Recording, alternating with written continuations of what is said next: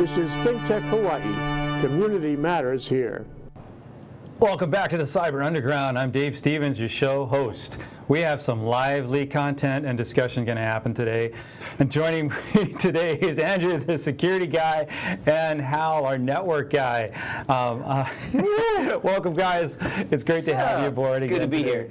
We're gonna just tackle some topics right away that just like we're just gonna get all fired up. I know we are. The one that's firing me up, though, we're just gonna jump right into what is it? Rod Rosenstein, the Deputy Attorney General of the United States. Right. So Tuesday he's giving a speech. Last Tuesday he's giving a speech in Maryland. And apparently they're going to start the full court press on breaking encryption in the United States for tech companies. So they want tech companies to either give them the keys to the kingdom or build in a backdoor to all their security systems so the government can come and look at all your data. What do you guys think about that? What's the point of having encryption if it has a backdoor? We keep the bad guys out is their point. We keep the bad guys out of the data that we're storing places and data in transit. But then, as we've seen with other federal organizations like the Office of Professional Management, who does the DoD Personnel Management, sorry. OPM. OPM. They leaked all my data, by the way. Yeah, well, if you go for security clearance, they know everything about you, right? Every last little detail, especially top secret clearance.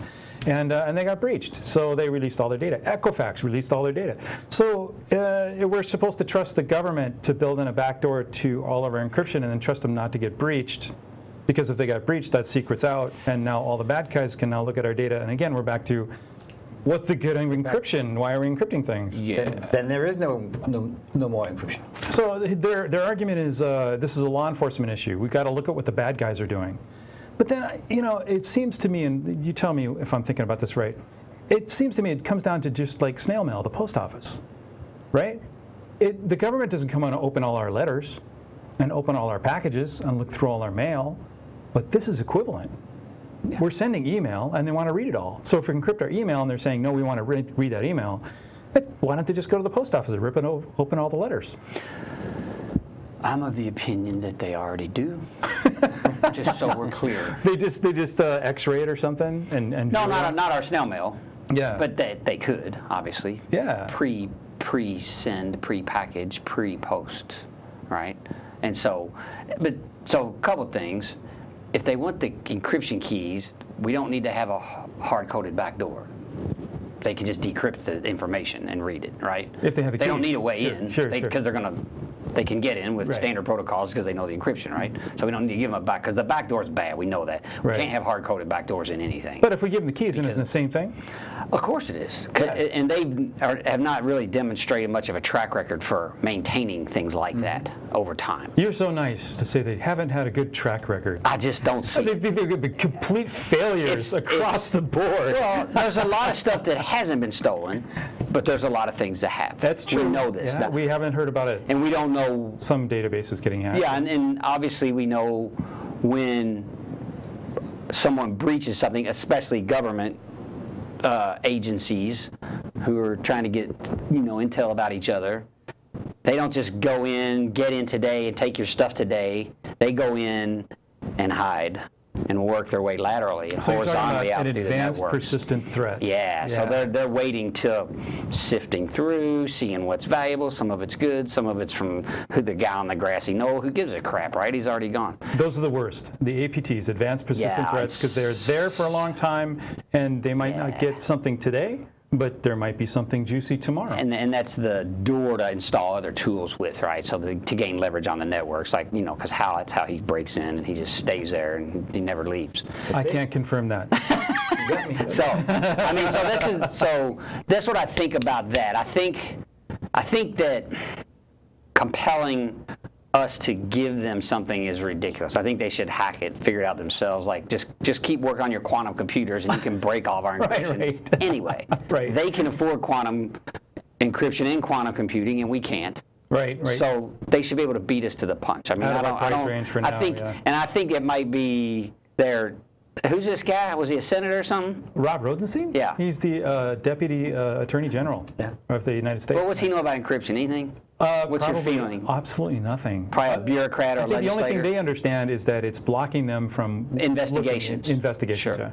And you know, I think that people need to be able to protect their information, right? That should be my choice to encrypt it or not, and my choice to let you read it or not.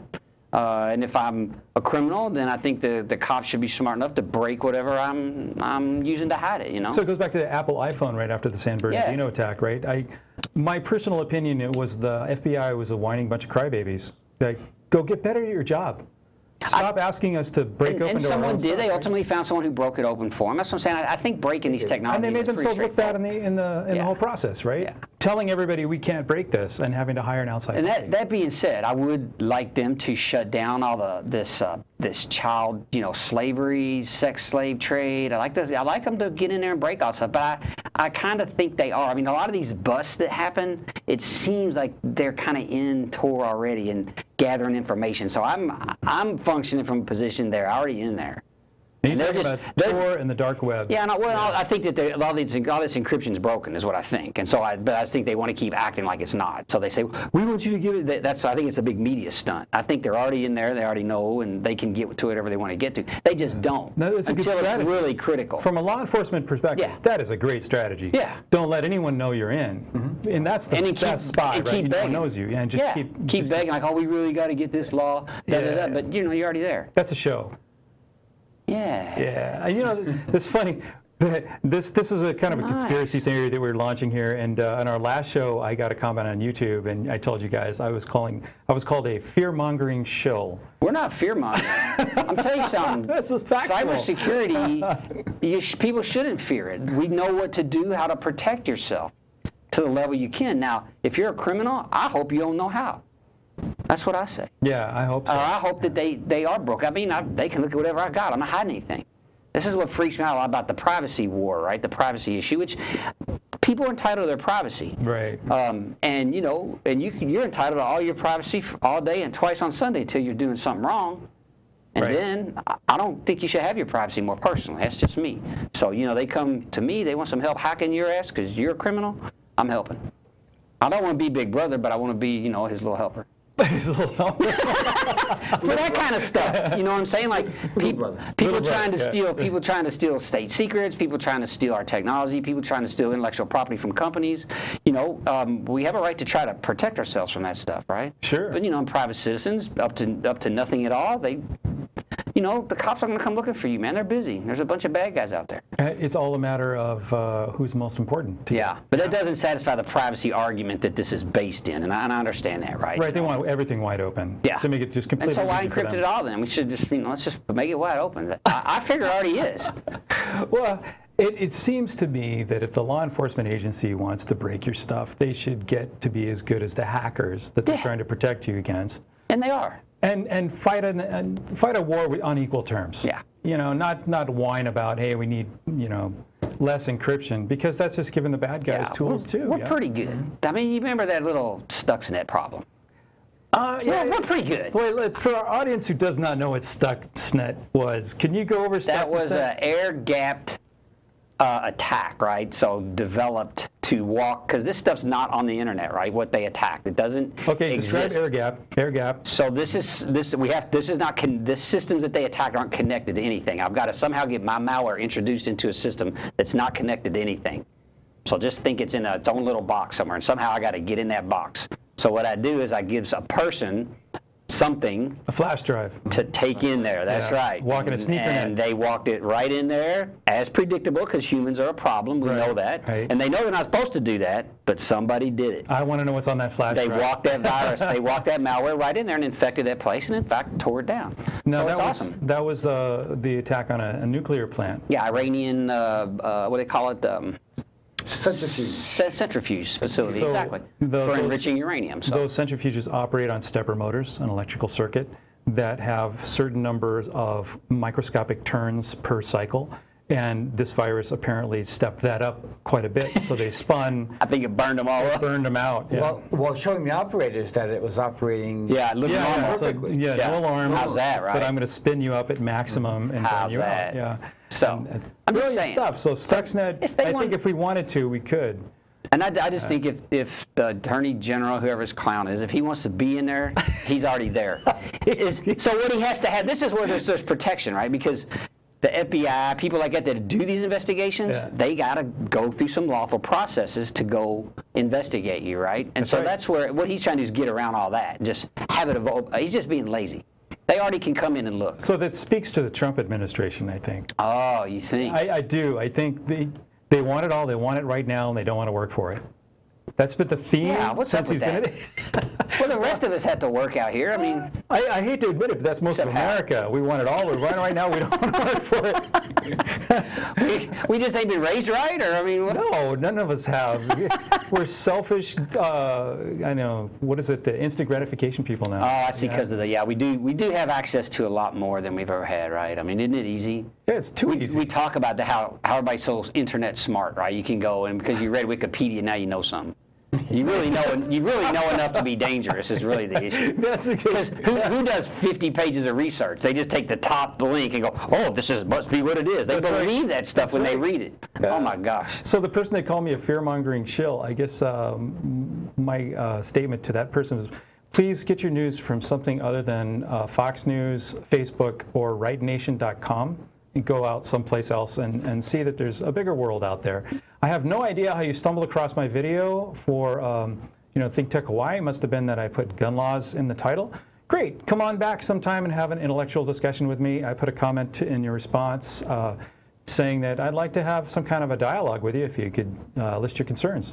Other than that, fear-mongering. I can't take you seriously. Yeah, I mean, name call doesn't help. I mean, we're all about solving the problem here. We're not trying to make people afraid of the problem. I agree. Especially when it comes to cybersecurity, right? There's many, many, many things that you can do, and people need to just do them. This is what we find. People act like, oh, it's mysterious. No, it isn't. No. It's well written, well designed. How to go in there and start assessing yourself for vulnerabilities and how to protect yourself, and that's what we're about. We're about educating. We're about here to help. We're not trying to create fear. We were in fear mode like years ago. Now we're not afraid anymore. Now we know what to do. Now we're in the fight. We've crossed over. Yeah, we're in the game. We're in the fight now, and we're in the game. And it's, I think, who was it that said it? It said it to you and I both. We were somewhere, and they said, cybersecurity, it's no longer a career, it's a crusade. Yeah. Yeah, you're on the front line, the vanguard of the assault, and you're fighting all the time. Because the moment you stop fighting, someone gets you. Yeah. That's just how it is. Yeah. And that's life. That's how it is now. And I love when people say, God, what if we come to that cybersecurity is such a big issue and our lives are so complicated? Well, if you go back any decade in the history of the world, there was always some horrible thing going on that you always had to watch out for. We had smallpox. We had polio. We had wars. The wars before were far worse than the wars. Trench warfare. Yeah, World War I, man. Oh, you go back to the Roman eras where 400,000 people die in a single day. Whoa, right? How's that? We don't have that anymore. Well, we have nuclear weapons. Maybe that'll happen. Do you think that's going to happen? What happened once? There was a couple of days there where we were testing. The technology worked. It did work. Yeah, that's right. We have a passion for, like as you mentioned, cheaper, easier, faster, more value, blah, blah, blah. And technology delivers that to everybody. So they just get hungrier for more and more. Yeah. And what they did, and a lot of people don't realize, is that's what the consumers asked for. That's what business built you, but they didn't build security into it. IT, we've had cybersecurity forever in the IT space. It was built into the spec, the IEEE specification for all these protocols, all this stuff. Security's in there. But when they built the webcams, they didn't add that. The guys who designed it didn't bake it in because it was more expensive. And you, Mr. Consumer, wanted it cheaper. That's right. We want it cheaper. We want it great. We want it right now. We want it great. We want, we're not so concerned about quality anymore. That's kind of especially security because you can't see it. They didn't know. Yeah. So, But the UL's coming out with a standard now. 2900. I was just talking with him today, as a matter of fact. Underwriters Laboratory. You guys going to get on that standard? There's a new standards development group. You guys should get on it. Okay. And I'll send you the link. All right. Yeah. I'm up for it. For sure, because they need academia. They want academia. Nothing else to do. Yeah, right. We got nothing else on our plates. We're going to take a little break right now. I'm going to pay some bills. I know, we've done 14 minutes, but half the show's gone. We'll be right back. Until then, everybody stay safe. Hi, I'm Ethan Allen, host of A Likeable Science on ThinkTech Hawaii. Every Friday afternoon at 2 p.m., I hope you'll join me for A Likeable Science, where we'll dig into science, dig into the meat of science, dig into the joy and delight of science. We'll discover why science is indeed fun, why science is interesting, why people should care about science, and care about the research that's being done out there. It's all great, it's all entertaining, it's all educational, so I hope you'll join me for A Likeable Science. Guys, don't forget to check me out right here, The Prince of Investing. I'm your host, Prince Dykes. Each and every Tuesdays at 11 a.m. Hawaii time, I'm going to be right here. Stop by and hear from some of the best investment minds across the globe. And real estate, finances, stocks, hedge funds managers, all that great stuff. Thank you. Hey, aloha. Welcome back to ThinkTech Hawaii. You're on the Cyber Underground with Professor Dave, Professor Hal, and me, Andrew, the security guy. Anyway, it's National Cybersecurity Awareness Month. It's also the governor proclaimed Hawaii Cybersecurity Awareness Month. We're giving classes all over town in the libraries and the malls. So if you're worried about cybersecurity for your home systems or for your small business or whatever, you really don't know anything about it, and you want to come out, we've got some great advice that we're going to share with you. Things you can do about how to lock down your logons, how to clean your PCs, clean your machines, what kind of backups you ought to be doing, things like that. So come on out and learn. Check out, there's a website up at on the State of Hawaii website. So go just Google NCSAM, National Cybersecurity Awareness Month, and you'll find us and sign up and come out and learn how to stay safe online. I think that's the motto. Stay safe online. That's right. So thank you.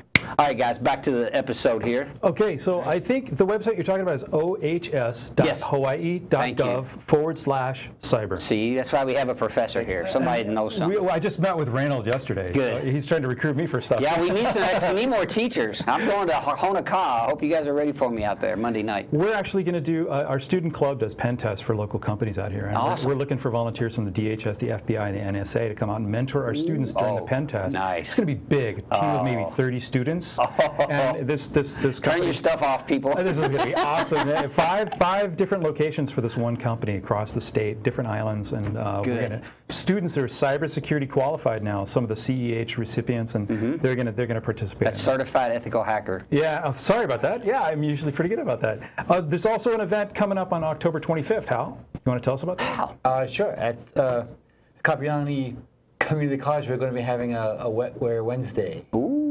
You know, what's Wet Wear Wednesday? Describe this to our audience that might not know. It's kind of a networking / social event for people in IT and students and professionals to just kind of get together and meet each other and share some information. Might have a couple of speakers, showcase some student projects. Yeah, some of the student projects that are going to be showcased are the former pen tests that we've been doing with the student club, so they can show us the results of their last phishing email scams on certain companies, and they actually make some money for themselves. So Hal and I will be there. Hope you guys can join us. Yeah. October 25th, 6 p.m. to 8 p.m., free parking, free food. And green spot. And no, we're not allowed to have alcohol on campus.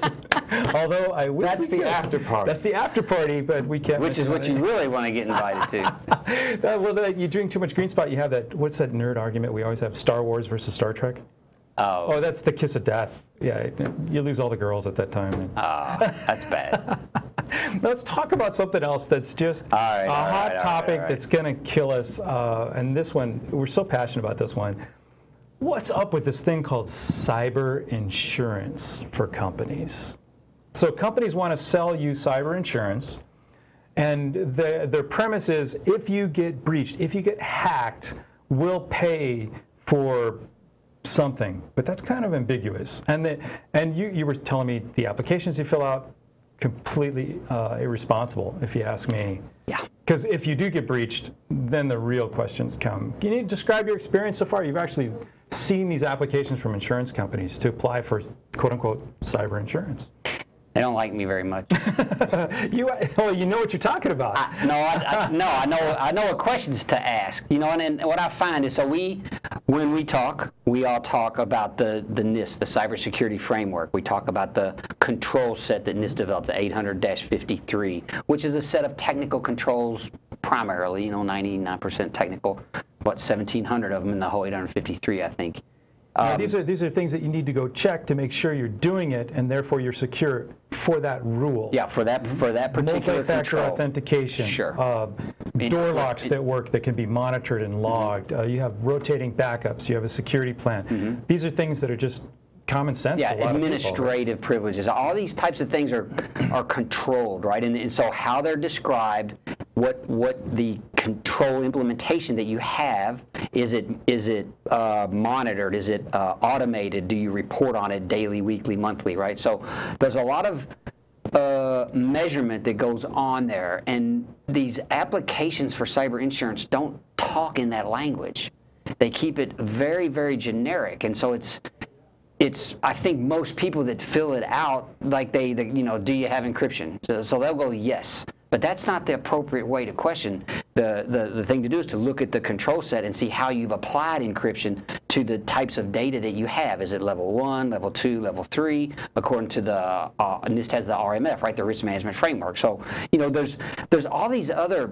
Well, let's tell people where you can get that information now. It's on the NSA, NSA website. On the NSA website? And at the National Institute of Standards and Technology, NIST, right? Yep. .gov. Yep. And you can go there and you can get the cybersecurity framework. All this stuff's there. Those are recommendations for all businesses. Even small business, enterprise, all of it. The 800-171 for small businesses so out there. So small business regulations. We're talking about NIST makes special publications.